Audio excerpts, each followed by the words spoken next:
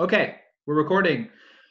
Hello, everyone. This is the late morning program with Namras. This is a remote edition with my guest, Brahma Muhurta Das, a good friend of mine. We're doing this all remotely because of coronavirus that's happening right now in the whole world. And so we thought to do a remote podcast regarding different aspects of deity worship and puja and archana and things like that. We had a few questions from Facebook. Brahma, how's it going? Good. How are you? Doing good, man. Just Got the quarantine. corona beard. Yeah, yeah.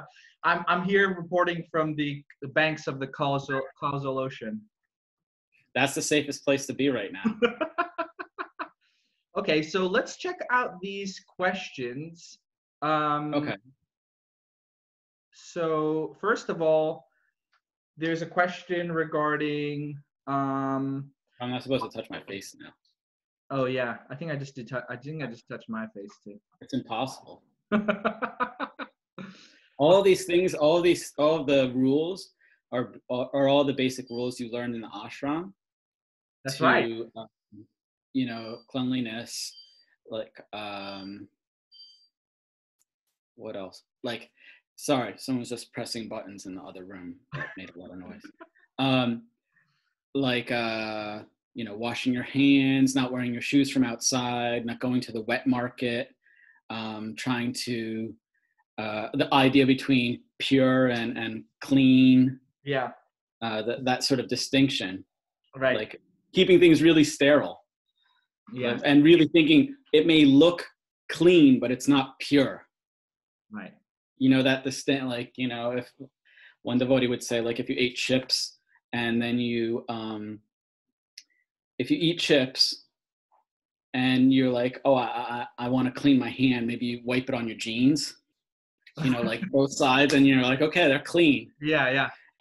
And for all intents and purposes, when you look at it, they may look clean, but they're not pure. So all the cooties are still in them. You're still going to get the roni. Okay, so you gotta wash your hands really well. Yes. Thoroughly. Like there's the thing of like the guy with the black ink he puts on his hands. Did you see that video now? No. So a guy has like rubber gloves and he puts a little bit of black like paint in his hands, so it's like soap, and he washes his hands like how we normally do, like that. And then you see it's just like it's only here, but you have to wash like that, Right. like this. Hari Bhakti Vilas even gives that whole description of how to wash hands, and they say like how many times. Is it? Oh, I think I saw a video of Janani Vasprabhu saying like it's like 19 times, like this is considered one or something like that. Yeah, I think it's like depending on what you're doing, how many times you have to wash your hands, how many times you have to rinse out your mouth. And it seems excessive and a little OCD, but I think it's really no problem. It makes sense now. You see, this is what happens. I was watching that movie Contagion yesterday. Have you seen it? Yeah, that was an interesting pronunciation. So my wife tells me like you keep pronouncing it wrong. I don't know how to pronounce it. Contagion. Contagion. Oh, Contagion. I mean, there's probably some MD. Brajabhumi may chime in and say we're both doing it wrong, but as far as anyway, that movie was scary, man. Oh my gosh. That like what could happen, like if it all became like super contagious and like people were, and it was like the mortality rate was like a few hours and you'd just die if you got it. Crazy. Anyway, I keep touching my nose because it's itchy. Okay, let's get into these questions here. Okay. Why is it that temple constructions follow astrology for milestones in construction, i.e. so-and-so day and time is the best for laying foundation, and so-and-so time is best for installing chakra? I understand if it was someone's own home and they were being thusly influenced by astrology, but why is it that Krishna's home can be negatively affected? The implications of doing things at an auspicious time is also that it can be inauspicious to do at other times by positioning of his subordinate demigods. Good question. Yeah, just trying to make sure I followed it all. So the question is, for our temple, do we have to follow all these rules in terms, why can't we just build it whenever? Because if it's a demigod that's involved, like say, Exactly. there's different planetary influences, so then those planets should be subordinate to the Lord. So then why do we have to follow their rules and not just the Lord's rules? Exactly. Exactly. Yeah. I think that's the gist of the question. Yes, it is. I mean, the thing is because the Lord put them in charge of all those things. So the Lord, this is all the Lord's rules, this whole world and how everything functions.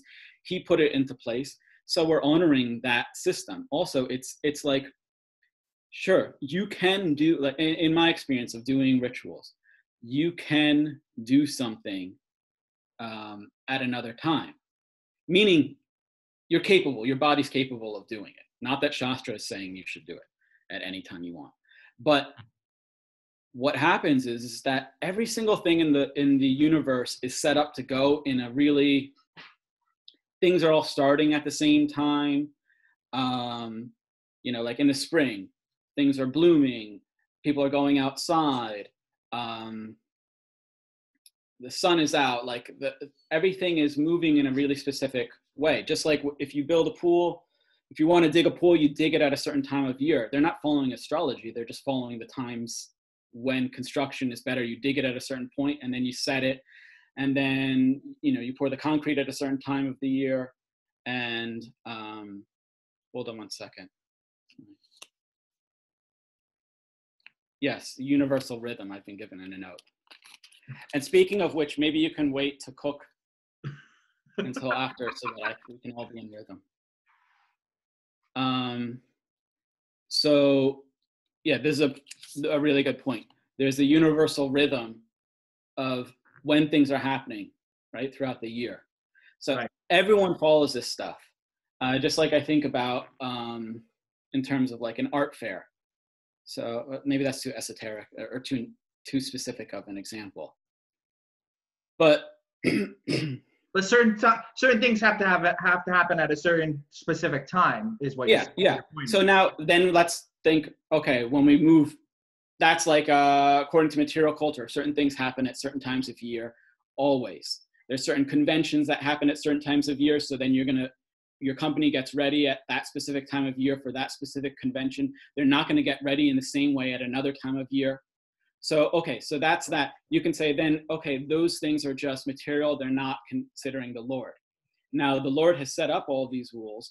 And as much as we are disconnected directly and completely surrendered to the Lord, we still have to follow all those rules. And even when we're completely surrendered to the Lord, we still follow the rules because he put those rules in place. They're for his pleasure. So using the example of when I would do a puja, because I'm not completely surrendered, I'm just trying to follow the rules. If I do a puja and it's not at the right time, I've noticed it's like an uphill battle. You can get the thing done, but it doesn't go as smoothly. Interesting. But sometimes wow, you do something and you figure out the right time and you figure out the right place and everything, it just goes smoothly. Like the other day when we did the Sudarshana Homa in Chicago, all of the flights, everything went smoothly. Right. The timing of everything, everything fell together and there was no tension. It was just very smooth.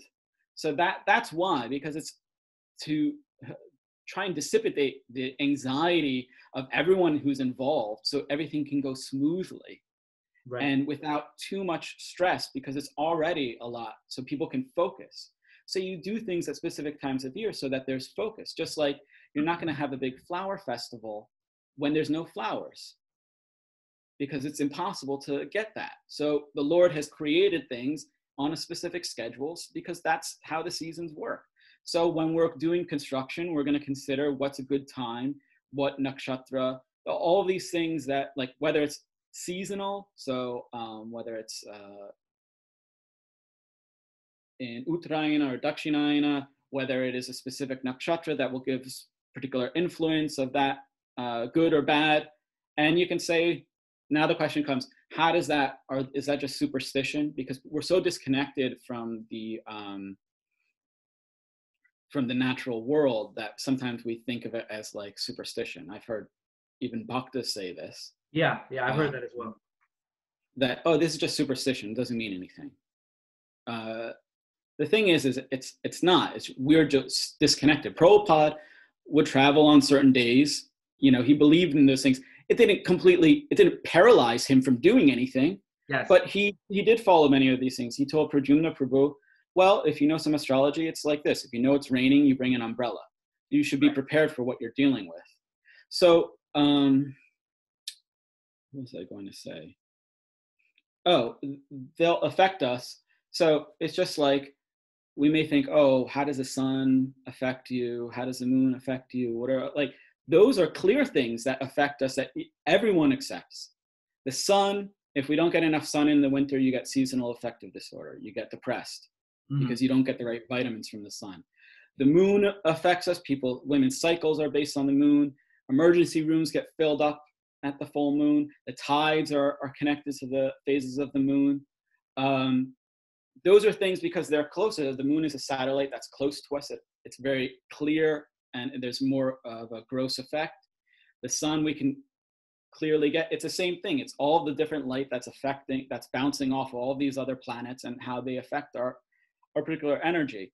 And then the times of the year and where the sun is situated, and that affects us. So we take all of that into account because you can go up to a guy, a contractor who doesn't believe in any of this stuff and say, I want to build a temple. It's December in Chicago. And he's going to look at you like you're crazy. And you'll say, well, it's for the Lord. I want to build it now. Good point. It's not about you. Or you say, the Lord came to me. He's going to say, it's impossible because the ground is frozen. We can't build anything right now. Yeah. So it's just that in a more subtle way. We have to understand what things are complementary. So it's not about like, oh, well, my God is higher, Krishna is higher than one of the other devatas that are in the Vastu Mandala. And so, we should consider, it's just common sense. Right. That's very good point. Okay. I don't know I feel like there was more to that question, but No, that answered it. And again, I'm just trying to repeat the things I've learned from my teacher. I'm not some acharya that's going to sit and pontificate and saying, no. I'm giving perfect answers to perfect questions or something. No. We're not taking it like that. I think you have a lot of knowledge in this field. So like, it's natural that when I ask people if they want to ask something, then we ask to you because you have a lot of knowledge on this. So the next, it's just a way to start a conversation. Exactly. Yeah. So the next question is, what is the significance of taking arti from the ghee lamp? Taking arti, as it says, after it has been offered. Sometimes we see that the pujari also takes it. If they have offered the ghee lamp, then why do they also take the arti over their eyes and head? Some of these questions are not completely clear, so I'm going to try and answer it as best as possible. I think the question is, why do we touch the flame? Exactly. Yeah. Why do we touch the flame? I mean, my understanding, and I think there's a lot of explanations on what the arti signifies, what the offering of the lamp, rather, let's be specific. Yeah. What it signifies, what it means. There's esoteric meanings. There's tantric meanings. My understanding is it's just to take the prasadam of the Lord. Yes. And like that. There's different ways people will get more elaborate, touching their eyes, their hearts, all over. But the main thing is just to take it as prasadam. That's all. Right. Now, whether I didn't understand the question of the pujari takes it. Sometimes we see that the pujari also takes it. So like they offer it, and then after they offer it and it goes to everyone, they'll also take the prasad.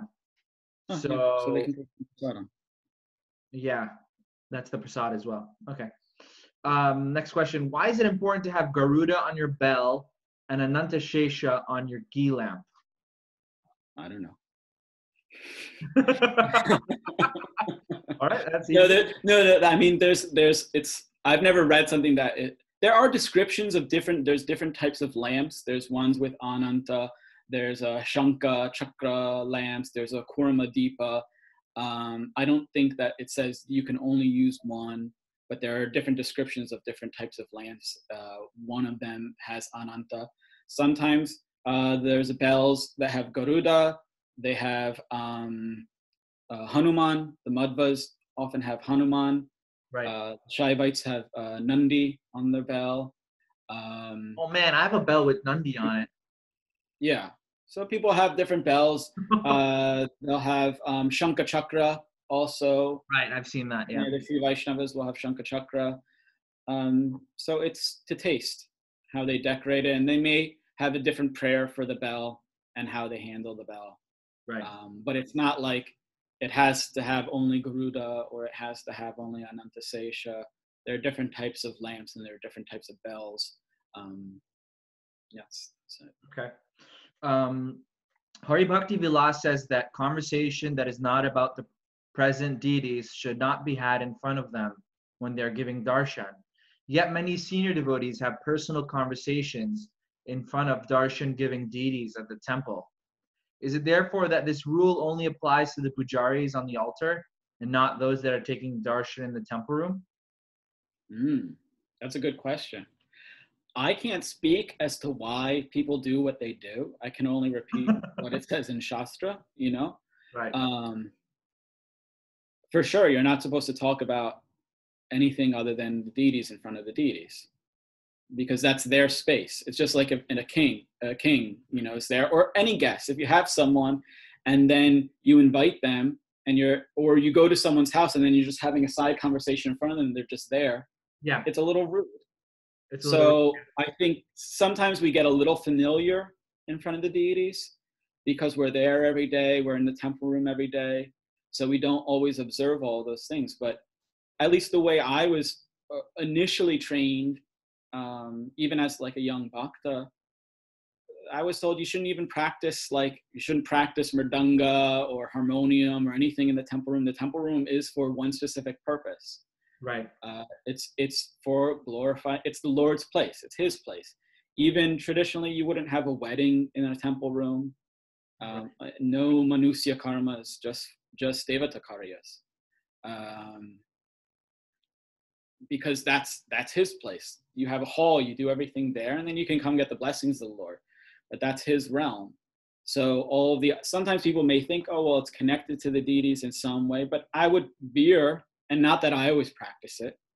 I would, not generally, you're supposed to just talk about the deities in front of the deities. It's not just the pujaris. It's when you're in the deity space, then you observe all those things. Right. And then there's a second part of the question. Same question applies to non-essential conversations during kirtan. Is it true that when kirtan is being performed, that since Krishna's name is non-different than his form, from his form, that the same Hari Bhakti Vilas deity offenses also apply in kirtan? I'm not in the position to make that call to say, yes, it's the same thing, but in essence, it's the same, that you should be respectful. If you're just like how you would if you're a sensitive person and you have a guest or anyone with you, you respect them. So when there's kirtan happening, you shouldn't be having side conversations. If you're in the kirtan, if you have to speak to someone, then you should excuse yourself and have a conversation with them. But it's very hard for people to focus when they're chanting, whether it's japa. So sometimes it's the same thing. Someone's chanting japa. Sometimes it's a weird thing, I think, that we have where maybe you've also noticed this, Nam, I remember as a young bhakta, if someone's chanting japa, it's okay, you can go up and talk to them. Yes. But if they're chanting their Gayatri, they'll just ignore you. If you go up and they'll just look straight. Sometimes they'll go like that to let you know, but they won't respond. And the first time I ever saw that, totally, I was like, what is he doing? What's going on? I thought we're not yogis. Because the guy was just sitting straight and cross-legged. But for some reason, when someone's chanting japa, you can go up and ask them wherever the hell you want. Yeah, that's very. And they may come up to you and talk and chant in between when they're talking to you, and be like, And while you're talking, they're chanting, and then they'll respond. And at a certain point, you're like, "What are you doing? You're being disrespectful to both me and the names, and you're not really engaging in either of them." Yeah. So it's a hard thing. At the same time, sometimes people are just, want to chant whenever they can and have free time, whenever they have the free time. But it's a weird thing, just like in kirtan, just like in deities, it should extend to all aspects of our practices, that they should be respected. When we're engaged in one thing, our mind should be completely focused on that and be able to. It's hard. It's Very hard. pulling the mind. Yeah. But it's. I would say, the idea of like extending it. Is it the same level of aparat, or is it the same? I don't know. I don't know the charts and balances and the that's. Indra Prabhu was always good with like spiritual math. Right. More in the positive. Like he would. I never heard him saying like, oh well, that's an offense, so then that's multiplied. It was more like if you worship a shalagram, you get 1,000 times the benefit if there's this many shalagrams, and if you're in Vrindavan, then you get 1,000 times that, and if you're during Kartik, then you get 1,000 times that, and then Purushottam Mas is 35,000 times that. So then that's 1,000,000 times 1,000 times 1,000 times 1,000. That's 555 billion times. Brahma Muhurta, that's 500. You just do it one time, and he would go into those things. Yeah, right. But I always looked at it more like it's really good. It's really good. Yeah, it's a good. Yeah, I mean, I don't know if how you quantify it in the same way. If there is some form of the Lord with an abacus, trying to work out the math. Right. Yes. I don't know if it works okay. Like that. Good. Okay. Next one. This is a good question. I think a lot of people have questions about this. Who can worship Shalagram Shila and Govardhan Shila? Okay. Please provide Shastra quotes for this one, as there are many opposing viewpoints. Okay, so I want to give a little bit of background regarding this question. So I tried to find Shastra quotes regarding, and I also asked you about this, a few days back regarding how to, navigate this and find it in Shastra. So I think you found something, and I personally couldn't find anything that said that you have to have mantra diksha for the. I could be wrong, and I everyone who I've heard from has said that you have to. So if you could please shed some light on that. Okay. So before I get too into it, one thing, this is what has been done by our acharyas, right? So I'll just read a few quotes. People want quotes. So Hari Bhakti Vilas, Vilas 2, 3-4 expands on the necessity of taking initiation. Actually,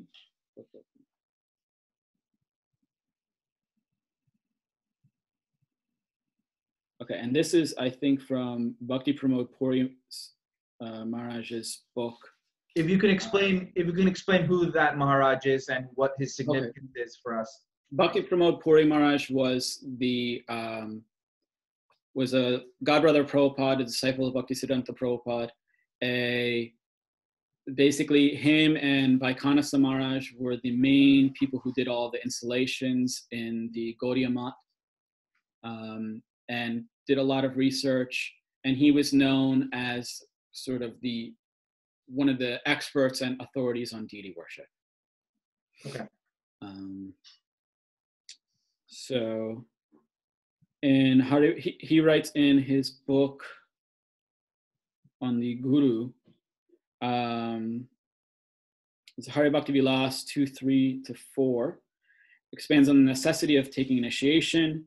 Just as one born in a Brahmana family cannot engage in Vedic rituals without being invested with a sacred thread, similarly, no person has the right to engage in chanting the mantra or worshiping the deity without first being initiated. Therefore, one should become praised by Shiva himself by taking initiation. In his commentary on this verse, so Sanatana Goswami gives commentary on Hari Bhakti Vilas. The one that you see doesn't have the commentaries, the one that's like Ras Viharlal printed. So it's really important to have access also to the Digdarshini Tika. So Sanatana Goswami states that since no one is permitted to eat without first offering his food to the deity, and since initiation is necessary prerequisite to deity worship, it is clear that initiation is absolutely necessary. The inference meaning that if you don't take initiation, you can't eat, because you can't worship the deity, because you have to offer everything to the deity. So you have to be initiated in order to worship the deity. So if you want to live, you have to be initiated because you have to eat. It's a bit of a reductionist viewpoint, but Right. Srila Sanatan Goswami goes on to say that even though the worship of Shalagram Shila is what is being specified here, initiation is in fact necessary prerequisite for all kinds of service to Krishna, not simply for worship of his deity form. Well, so that's even more. It's not even just doing archana. It's everyone has to, if you want to worship Krishna in any way, you have to take initiation. Wow. So is there a mantra is involved, the mantra that you get, you have to use that mantra for the worship. It's not just, you just worship based on anything like. Yeah. Well, let me get to that. I have a few more and then, Sorry. No, it's okay. Just because people are asking, let's give some quotes, so it's not just me talking. Right. Hari Bhakti Vilas, 5th Vilas, verse 374. Some of them, and I'm trying to look actually from both sides because some of them are a little bit vague. Let me just make sure that this one is.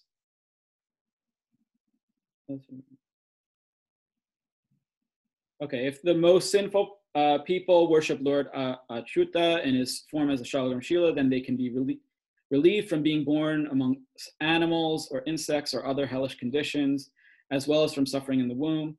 I assure you that if a person who has been initiated, thus has received the bona fide mantra, worships me with offerings in my Shalagram Shila form, he will be transferred to my supreme abode. So point here is that they must be initiated in order to get that benefit. Then we have,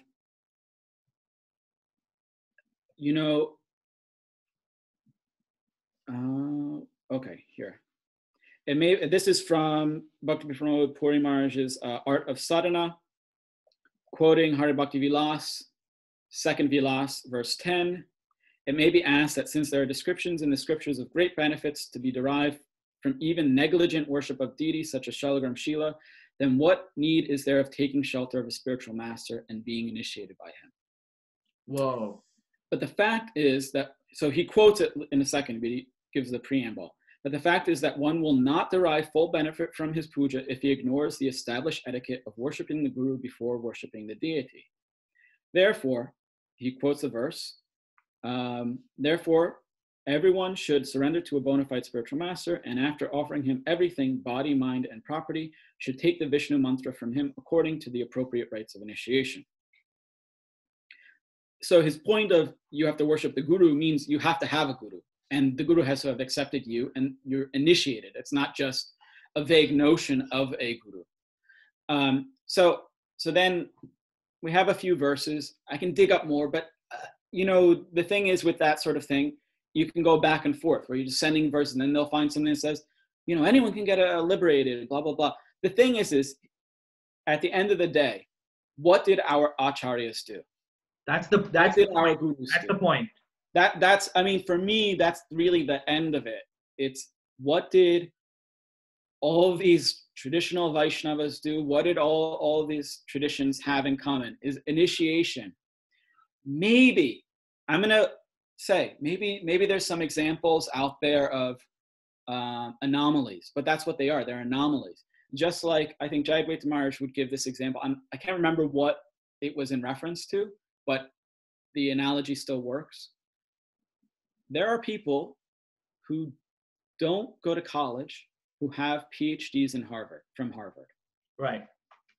They were awarded an honorary PhD because of some amazing work that they've done. And they were, picked after some lifetime of innovation and amazing, they're just amazing at whatever it is that they're doing. And Harvard or Stanford or MIT or Columbia has decided we should give them an honorary PhD. It's honorary. It's not quite the same, but it's a PhD. Right. Now, all the people at Harvard that are professors, I don't know that they all have honorary PhDs.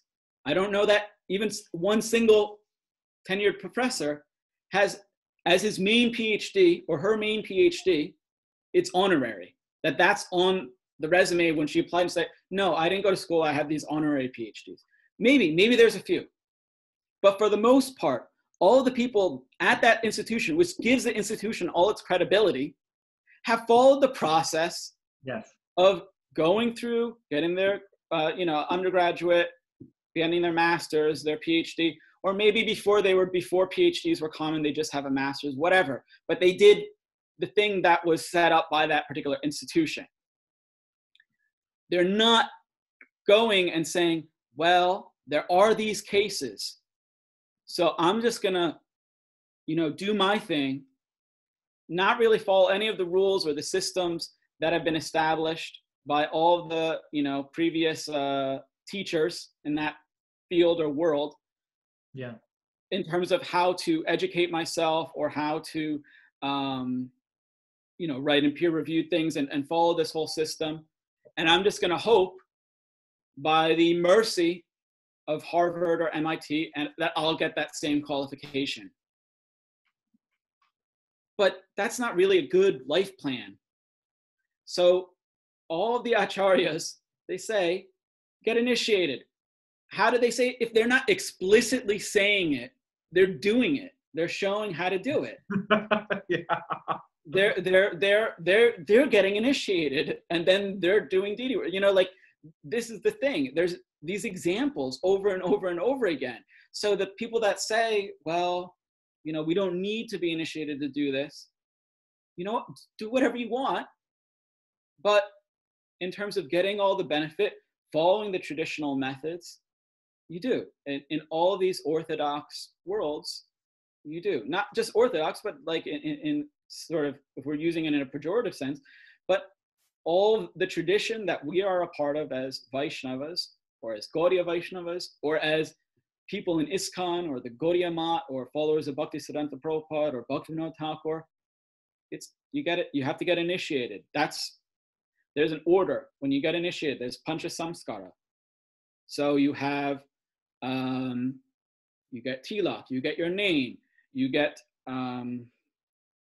maybe you get branded, or you get kantimala, and then you get mantra, and then at the end is the Archa Vigraha and the right to worship. So what you were saying, now, you were gonna touch on this thing about what is the mantra, right? Yeah, no, I just wanted to know, so if people who are worshiping the deity without having initiation, what mantras are they using? Because you need those mantras to worship the deity. If you can elaborate on that. Yeah. So the mantras that we receive in second initiation they're not just, I think sometimes it's underemphasized, or we don't discuss it so much, but because it's confidential. We have a few different mantras. I don't know if we talked about it this last time at all. No, we didn't. Oh, okay. So we have 5 mantras that we get initiated into at what we call second initiation, or Diksha. The first, in ISKCON, the first many people is the Brahma Gayatri, the Vedic mantra, Vedic Gayatri. Okay, so that's a separate thing. Then we have these other mantras. So in the Gaudiya Mat, they don't give it to everyone. But then we have these other mantras. And some people may get Brahma Gayatri from their father previously, if they're born into like a traditional Brahmin home. They'll get Upanayanam as a young person. Then we have these other mantras. Guru mantra, Gora mantra, and a Krishna mantra. And Gayatris for each one. So those are mantras in a specific meter called the Gayatri meter. The others are what are called Mula mantras, root mantras. And those are the mantras that we use for deity worship. Now, what does that mean? Without going into the depths and the specifics of the mantras, because again, they're sort of confidential, but I mean, there's a million books on all this stuff. Right. The mantras are the sonic form of the deity. So the Krishna mantra is the deity, is Sham Sundar in Vrindavan, is Govinda in New York, is Murlidhar in the Bhakti Center. It is him directly in his sonic form, in his vibrational form. So when the guru gives that mantra, he's giving, or she, hopefully, I don't care either way. He or she, whoever is qualified, gives that mantra.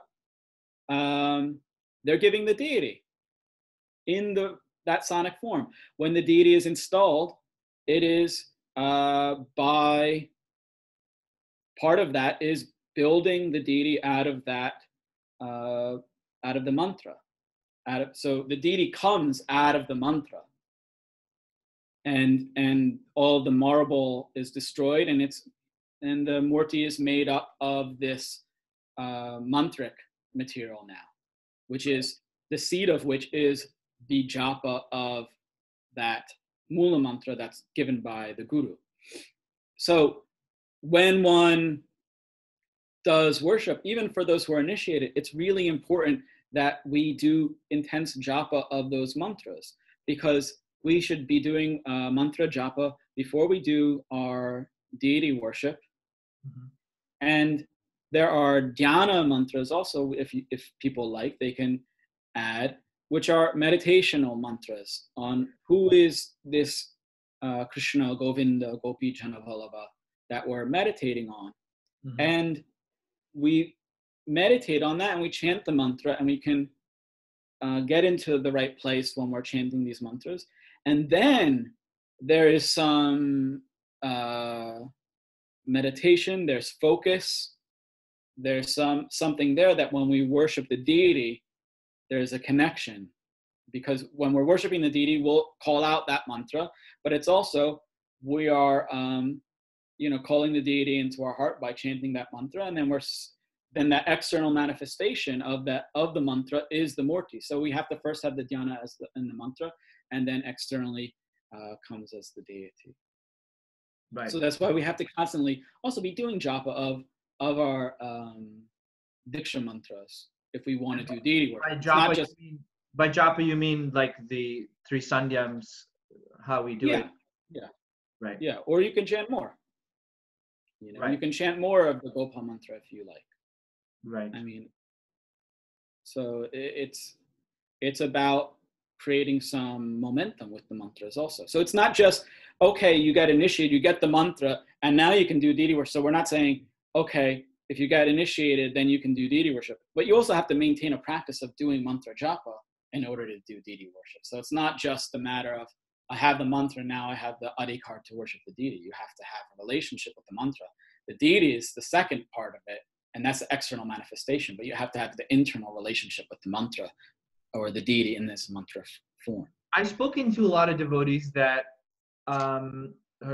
practicing devotees for quite a long time, but there's a lot of gray area on these explanations of the second initiation that the guru hasn't necessarily given, or Prabhupada hasn't really elaborated so much on. Do you know why that is? Why is there so much unknown regarding this?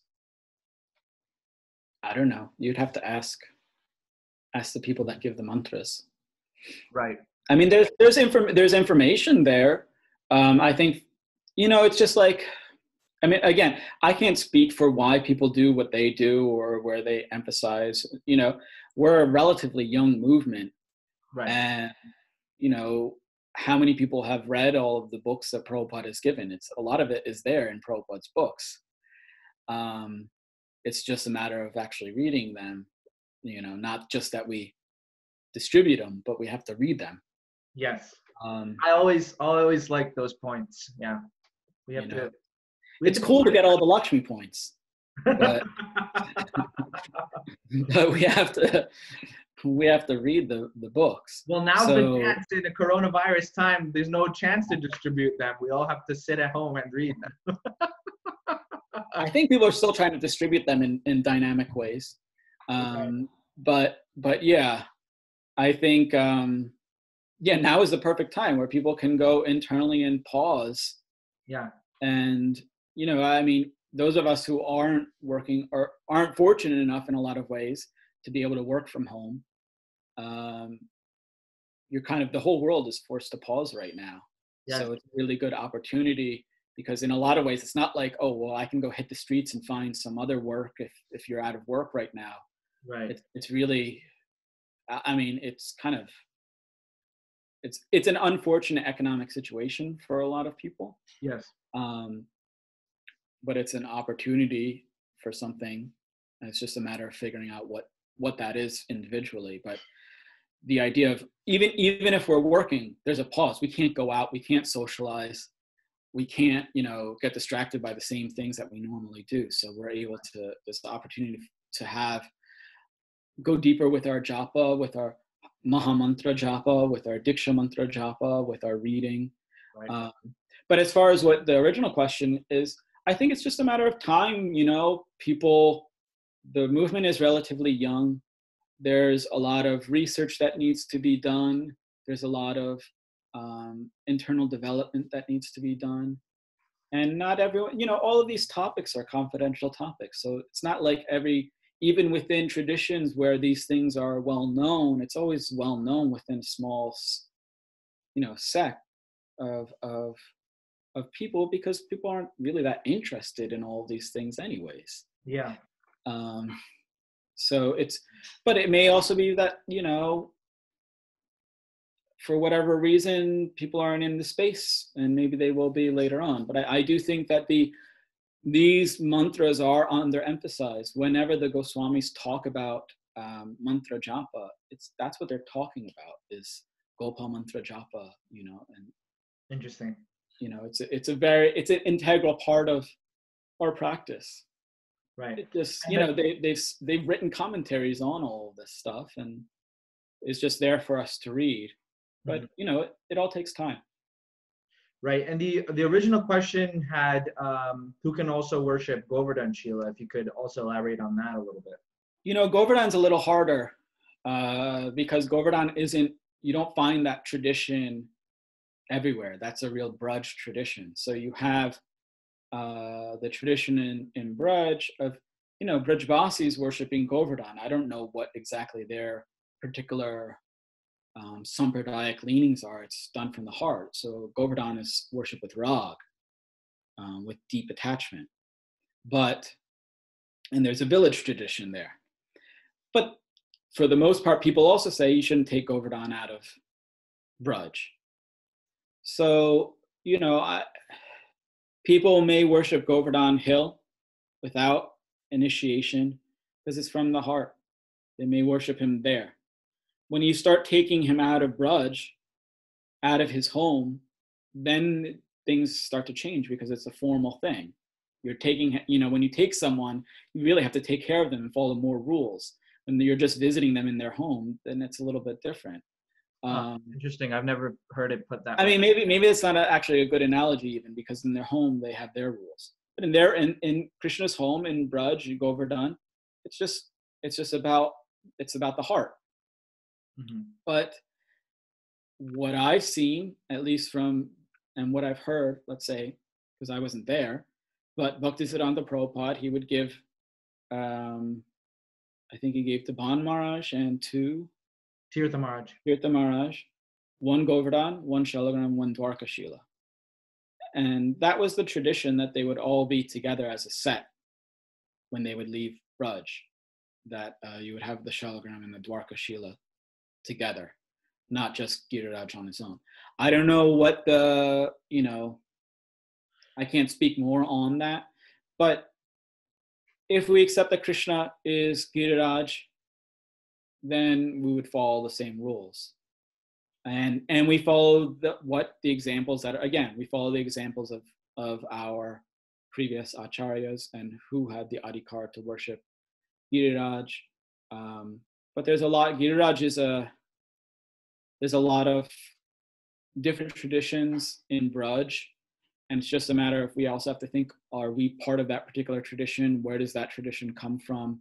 What is the philosophical thing? Like, at one point, the idea of the Barshana Shilas as Radharani. Yes. I don't know where that came from. I mean, even locally, I remember talking to Dinabandhu Prabhu, locally, Varsana is considered like Brahma. So I don't know. I mean, maybe it's like Tadiya, so it reminds people of Radharani, but I don't know how that then becomes her actual complete body. You Right. know, some of these things are also, they're private.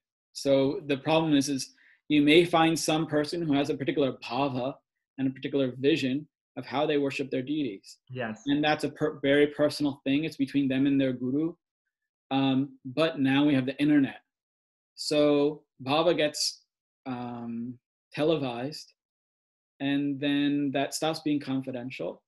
And then people copy it without having the understanding of the contextual understanding, or, you know, like there are things, I may see something in a temple in Braj, and I may think that doesn't make that much sense to me, like the way it's arranged or something, but whatever, it doesn't have to. It's not, you know, like it's not, it's, if that is the case, that doesn't, it's not a criticism on those people. I may not have that particular vision, and, you know, I may never have that vision. But it doesn't mean it's necessarily wrong. But if we're talking about Shastra and tradition within the Gaudiya Vaishnava tradition, and within, you know, from Prabhupada, from Bhaktisiddhanta, from Bhaktivinoda Thakur, there are very clear things as to who can worship deities, whether it's Shalagram or Giriraj. But because sometimes we may think, oh, well, it's a village tradition, we can just do whatever we want. And you don't really see that. You know, you have to see Radharaman Goswamis, what do they do? And we're not, the village tradition is Braj. So it's not just like village in the pejorative sense. It's the greatest village, and everything they do is out of love from their hearts completely, or they have some, who knows what's going on in the hearts of the Brijvasis. So Yes. That's not us. If a Brijvasi wants to do it, whatever, I don't, you know, who am I to say? Right. Good points. Great points. Okay, moving on. What is the significance of offering cloth? Usually seems to be a handkerchief during arti. Should it always be new? My understanding of that is that it's a Bengali thing, the offering of the cloth during the arti. And I haven't seen that it always has to be new. It's always nice if you offer something fresh and new, but it doesn't always have to be. But the significance is just like offering, from this is what I've understood and heard, is that it's like offering a new piece of cloth, you know, to a guest. All these things are, it's not necessarily like, okay, you offer argum and then you're offering cloth to, and I could be wrong. So if someone has some other evidence, let me know. But I think because of the mantra, which I'm now forgetting, it's offering just cloth. It's not offering a towel. I think it's idam vastram. Yeah, angavastram. So angavastram, it's for offering a cloth to put on them, as opposed to a towel, which is a different mantra, which I'm forgetting right now. No, I think angavastram is a towel, and just vastram is what I was taught. There's another one there's another one for a towel also. Okay. Angavastram just means like the top cloth. But maybe, you know, I don't want to speak out of turn with that particular thing, but my understanding is I do know, this is what I do know. From what it's something specific to Bengal. You don't see that in South Indian temples offering cloth in the arti. My understanding was it's offering just cloth as like a gift, how you would receive a guest. Yes. It's not necessarily, though, you offer some argument and then you're drying them down. Right. But maybe there's some other evidence. The way I was taught in Mayapur in the academy is that the argum, so the whole thing is a reception. The whole ceremony is a reception. So the argum is that water that you're sprinkling on the head to refresh someone, and then the cloth is, like you said, you're receiving someone. You see in India sometimes when you go to a guest house or they're receiving the president of India or something, they give them a cloth around a shawl or something. Yeah. So. Yeah. Yeah. Yeah, the argument either it's a refresh or to wash the hands. All right. There's debate on that, but Oh, really? I didn't know that. yeah, padyam for your feet, achman for your mouth, and argyam hasta for the hands to Oh, wash the hands. interesting. Okay. But sometimes it's used for the heads, a different mix of things. But there's some, maybe it's contextual as well. Right. Okay, I'm gonna skip certain ones just in the interest of time here. What thoughts are there, if any, on continuing Archana in temples during the present pandemic? What can we do to ensure communities are kept safe, but worship goes on? This is a ISKCON Leicester has a nice solution. Would be good to see what others are currently doing. I wish I knew what their solution was. Well, I read the ISKCON Deity Ministry. You know, they had an announcement regarding you know, get rid of the conch shells. Don't do you know, don't smell the flowers. Don't send that around. Basically, kind of practical things so contagious diseases are not spread. The conch shell thing is something that's been blowing my mind. No pun intended for for 20 years. The bowl where everyone pours the water, and then just the bowl of water just sits there like and festers. Ugh, so gross. I think that there needs to be a better solution for that, and that just pouring water is somehow going to clean it. No one, you know, I don't know when the last time I saw someone like really scrubbing it with a sponge. And what sponge are you using? Are you using the Deity sponge? That's a good one. I mean, it gets really gross, and there's like so much that was just full of spit. Yeah, I know, totally. So I mean, maybe someone's gonna say I'm an atheist for saying that. I don't know, but no. It needs to be. It's really like it needs to be teased out a little bit more in terms of how cleanliness can be maintained with that. Yes. That's true. So that's a really good question and a timely question. So I talked to my teacher, Dr. Shelva Pila Iyengar, a little bit, who's comes from the Stanacharya. We talked about it last time, but from a Stanacharya family in Melkote. So his family was made to be the caretakers of the Melkote Chaluvanarayana Swami temple by Ramanujacharya, and he has a PhD in iconography, and his focus is on agamas, pancharatric agamas. So he's my teacher, and so I asked him specifically about this. The Pancharatra body of literature really anticipates all sorts of situations. You know, okay, what if the deity breaks? Well, what kind of break is it? Is it a kanishta, a madhyama, an uttama? So is it just a pinky? Is it an arm? Is the neck broken? How do you fix it? How do you know? Like they've really thought out, not just for 10 years, but for 1,000 years or 2,000 years. How is the deity going to be maintained, and all the different situations? I mean, it makes sense. There's always famines. There's wars. There's all sorts of diseases. I mean, you still got the plague over there. Right. So I asked him what's written. So he said in Ishvara Samhita, chapter 19 is devoted to specifically what does one do in the case of a war or a famine. So there's two parts that we discussed. So I can just talk about it briefly. Sure, yeah. I don't know what our time is. We're good on time. We have another like 15, 20 minutes. Okay. So in the first case of, say you're doing an utsava and it's interrupted. So it's just an amazing body of literature. They really anticipate everything. So they say, okay, so what if you're doing Brahmotsavam? Brahmotsavam is 11 days.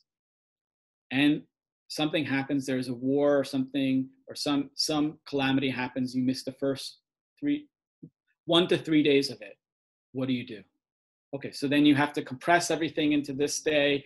You double certain elements afterwards. Then, okay, what if it goes into 4 days? Then you do this. Then what if it goes into 5 days? What if you go into 6? I mean, each day they have a solution for it.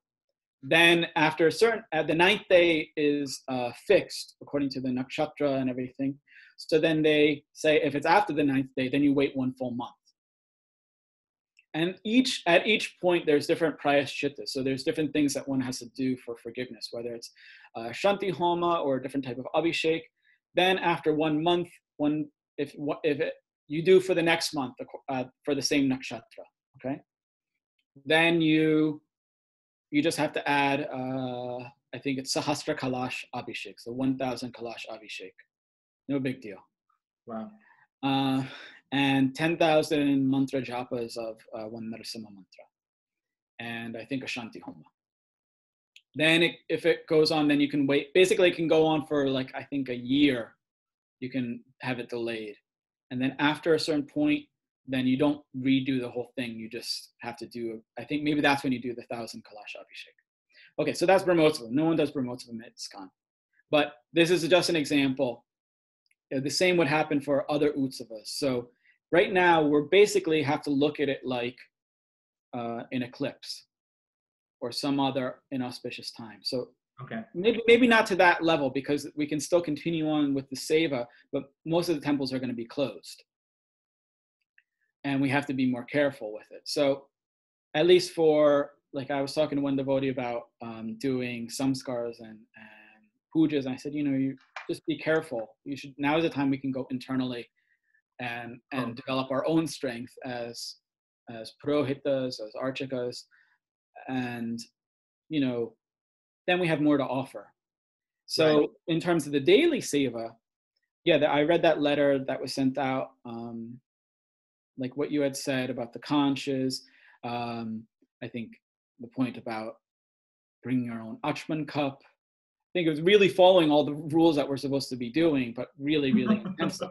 So then the question comes, obviously, a lot of the temples are not going to have, and they shouldn't, are not going to be able to have pujaris from outside coming in all the time. Because you don't know what their situation, especially with a virus like this. It can be inactive. People really just need to like put up walls and just wait this out. So how is the deity maintained? And I'm saying this not as someone who's part of the ISKCON deity worship ministry. I'm not giving any official things. I'm just saying what it says in Ishvara Samhita. So this is just an example. Okay. I just wanted to give that caveat. Good disclaimer. I wanted to give a disclaimer. I don't want Nrsimha Kavacha Prabhu to call me, because I'm not telling people what they should be doing. I'm just explaining what. Although you are consulted at times for certain things. So we should. I don't know. We should also. You have that credibility.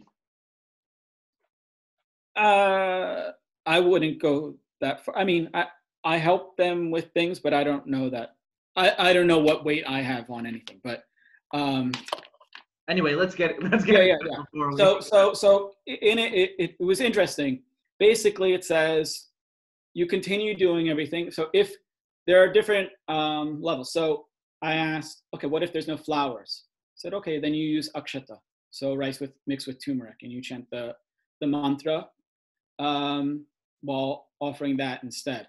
If there's no boga, so say you miss one boga offering. I mean, there's every instance, and there's different prayashchitas for each one.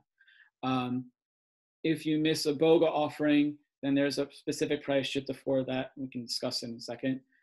If maybe there's not the same amount of fruit, like we can't get all the fruit from the market that we would, or all the boga offerings, you offer what you can offer. Then when it's available, you offer double. Oh, wow. And what was it? I think it's after a certain, depending on the amount of time that the seva is neglected, or there's some compromise in the seva, then there are different levels of prayashchitta that has to be done.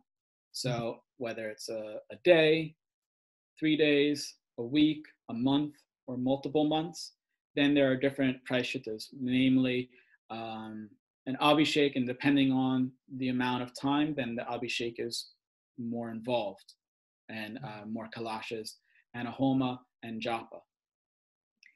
After 3 years, then you have to, if there's no seva going on at all after 3 years, then you have to do pratishtha over again. But that's after 3 years.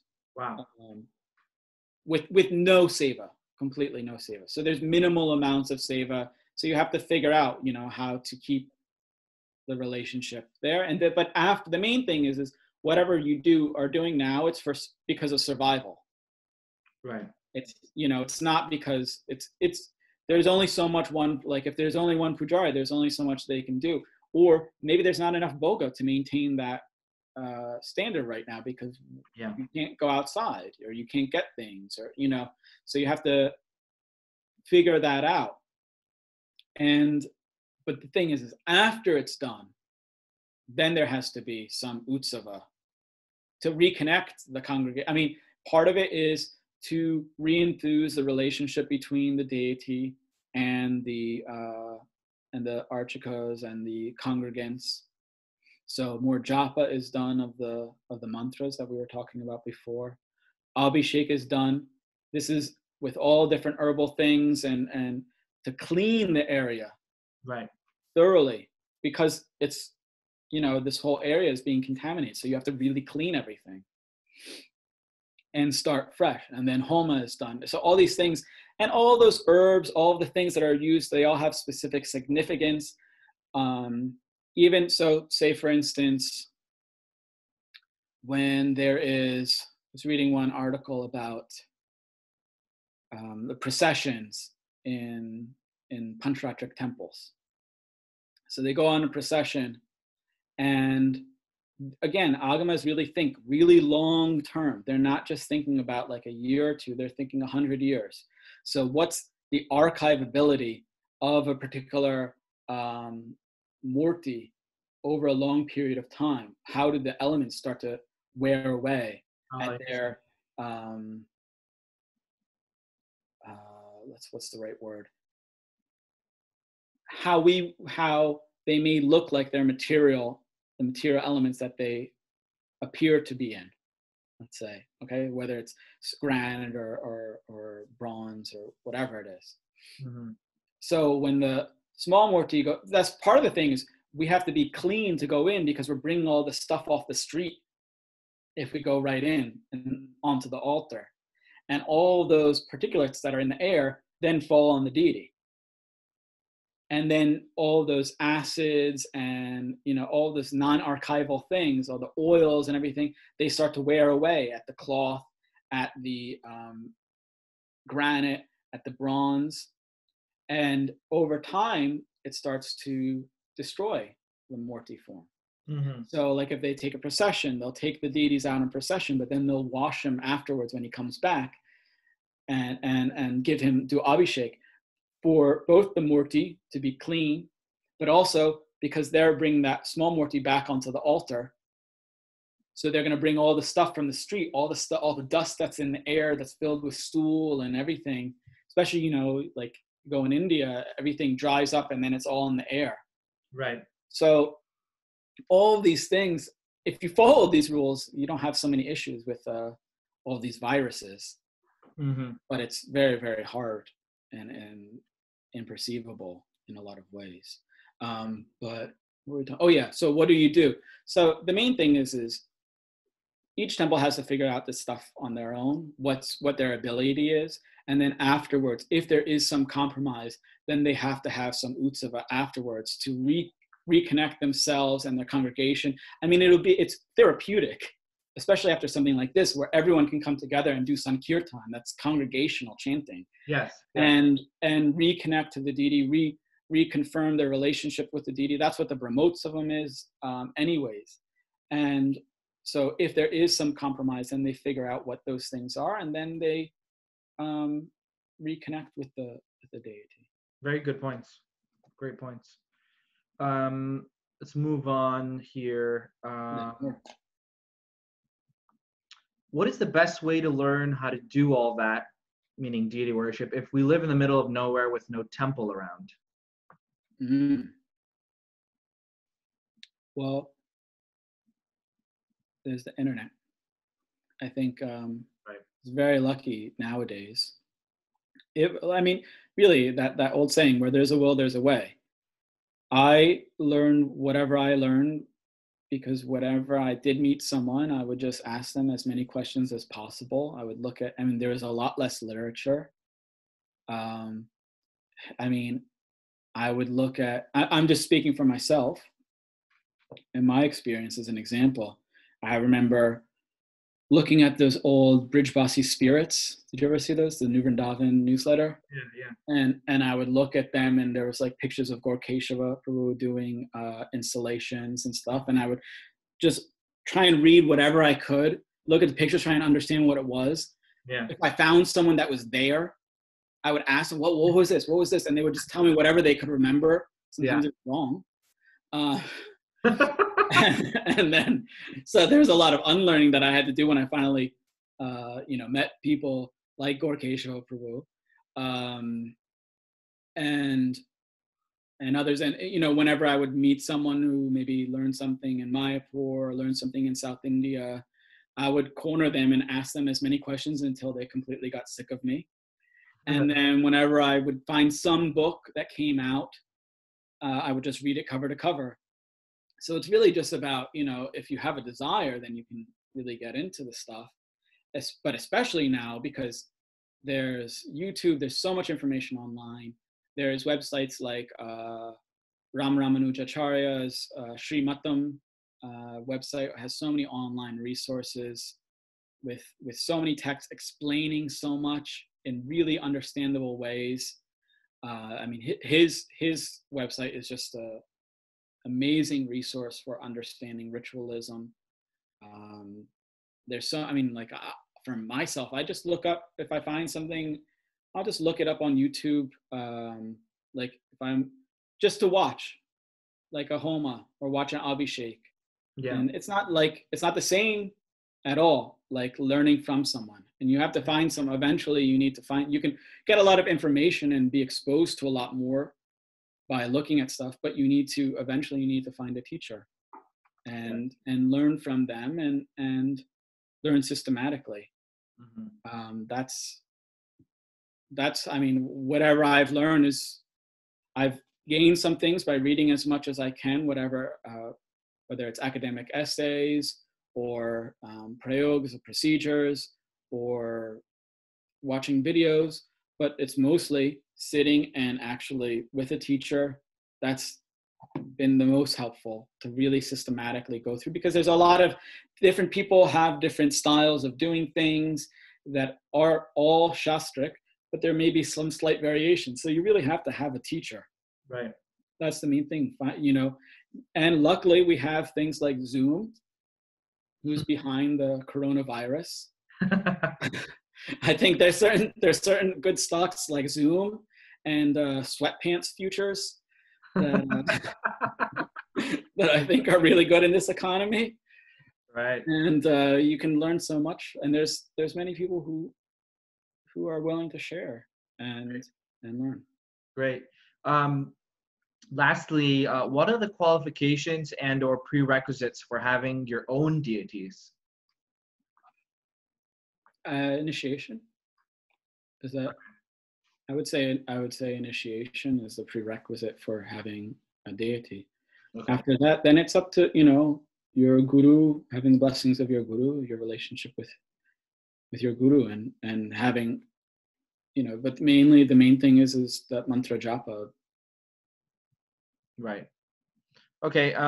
Since that was a quick one, the last question on this thread was, how important is deity worship in the life of a devotee in regard to maintaining sattva guna, and how do you maintain a high standard of worship while living in a city? Good question. It's hard. It's hard. I don't think it's a matter of having to have a high standard or a low standard. It's just a matter of having some sort of standard. Right. What may be high for one person may be low for someone else. Generally, there's certain minimum standards depending on what you're doing. it's a challenge, and there's going to be ups and downs like with everything else in spiritual life. Yeah.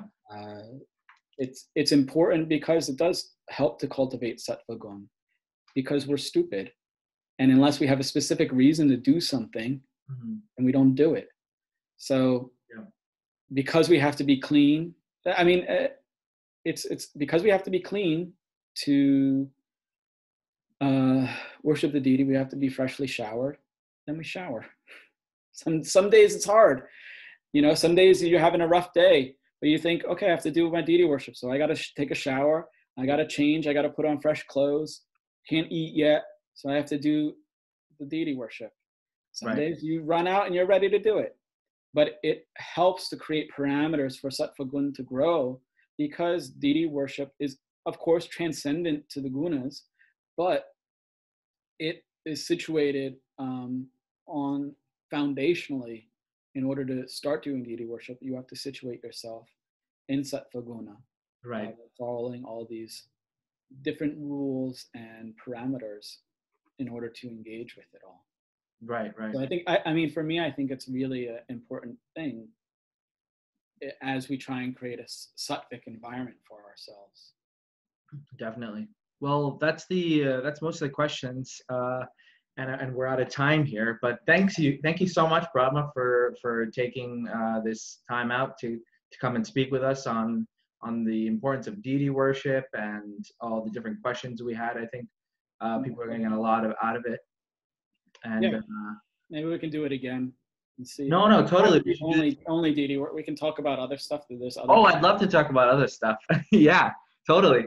I'm going to figure out how to maybe bring this in, maybe bring Facebook in, bring Instagram in, maybe put it all together so we can get some live thing going. Also, my internet is pretty bad, so I don't know how it's going to take all the bandwidth, but let's see. But anyways, this is... we can talk about prepping. Well, how do we do deity worship in the zombie apocalypse? Yeah. How would Rick Grimes approach deity worship? I think those are all important things.